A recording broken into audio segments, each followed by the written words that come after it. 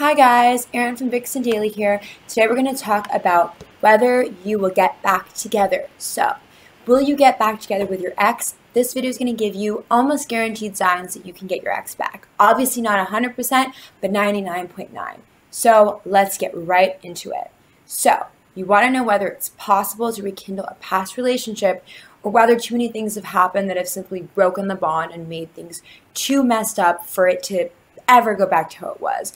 Maybe it's been too much time and you weren't sure if it's become stale or if he doesn't even like you that way anymore, or whether it just isn't a possibility. Now, maybe things ended horribly and you think everything's damaged. It may be so, but it may not be. So I want to work this through with you and really take you through the biggest signs and also try to give you clarity on what to really look at when it comes to getting your ex back and the signs that point to you getting him back versus not. So, first of all, the reasons behind the breakup. You have to analyze how did it end and why did it end? What was the tipping thing that just pushed it over the edge and made it impossible? Was it cheating?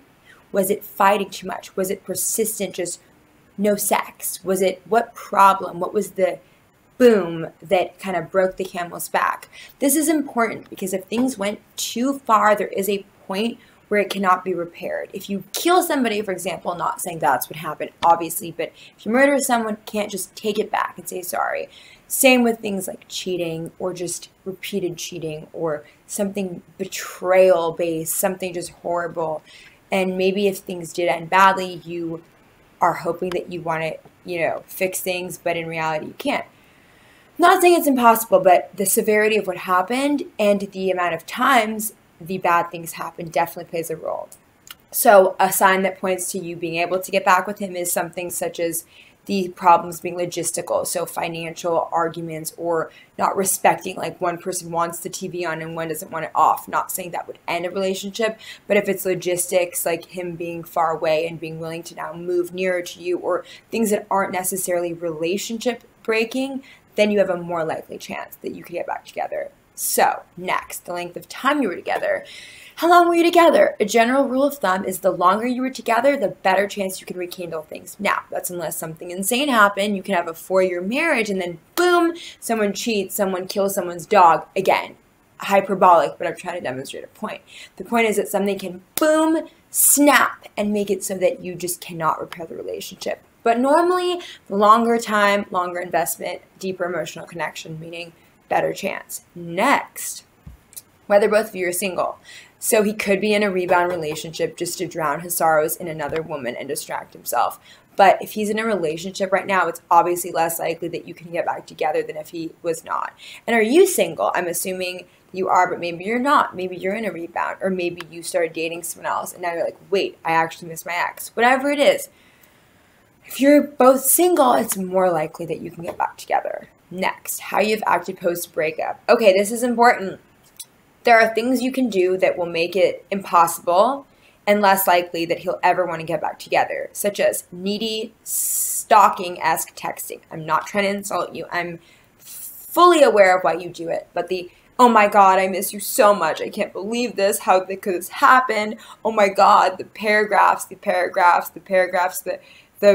misery that you're just pouring out that you really shouldn't be directing toward him. If you're directing it to him, stop doing it now. What you should be doing is no contact. I explained that in another video, and there are so many topics and things like that on VixenDaily that really goes into no contact. But for right now, I just want you to understand, just do no contact for a month and just breathe, let it be, let the emotions rest. So stop that behavior, no neediness, no rambling long things. I get it, and I get that you feel that way. Journal it, talk to your friends. Just be constructive because you're just killing the chances. So just leave it alone.